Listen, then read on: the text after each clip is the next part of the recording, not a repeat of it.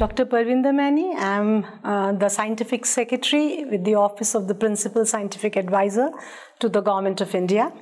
So I got the opportunity to visit the AMTZ because we have recently set up an S&T's knowledge cluster here, which actually brings the industry, academia and the government and the local bodies to work together on regional solutions.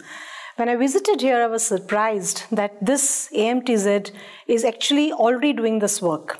It is a symbol or an icon of Atmanirbharta, where they are encouraging innovation and ensuring that all products are made here. So this AMTZ is actually a place where people can actually come, in fact, invest their time and actually make their dreams come true, because it gives the entire ecosystem for the startups who go from TRL1 to TRL 8 to the commercial level.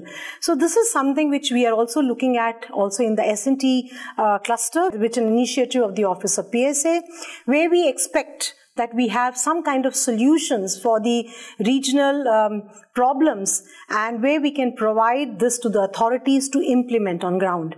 And second thing which was really impressed was the entire workshops were being manned by, I was saying, the local population who have been trained in certain skills, who are managing all the workshops and making the devices. This is something which is very encouraging in providing true support on ground to the local population, and this is actually worth appreciating. In fact, during the course of interaction, I came to know that they're going to make a hospital which is Make in India, and I really look forward to seeing it, and this will be something which the country will be proud of. Thank you.